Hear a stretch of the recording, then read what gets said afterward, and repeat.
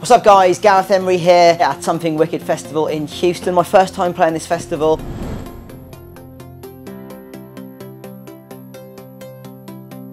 The world today is a crazy fucking place and we have these little devices in our hands the whole time which are so fucking addictive. Like, you just look at the world around you, how many people just don't look up from their phones. At the start I was being really productive, right? Because like we had emails and we had message boards, like say 15 years ago, but that was it. We had nothing. So I've seen us go from having a few very boring distractions to having like fucking live videos and all these amazing like social media avenues these days. And like there was a couple of years I made no music. Every time I reached a difficult bit in a track, grab the phone, go on Twitter.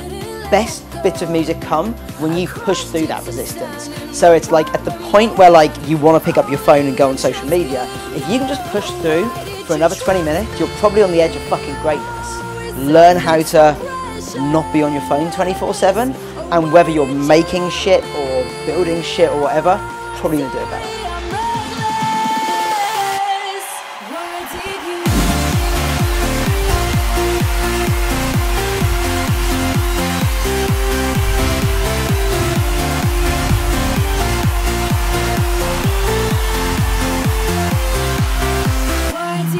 100 Reasons to Live, it's called. I think it's the best one I've made.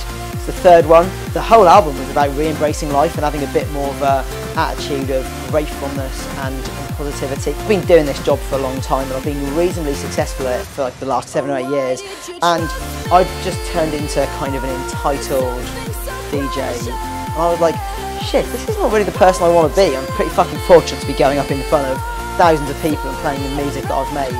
So that's me signing out, Gareth Emery here at Something Wicked.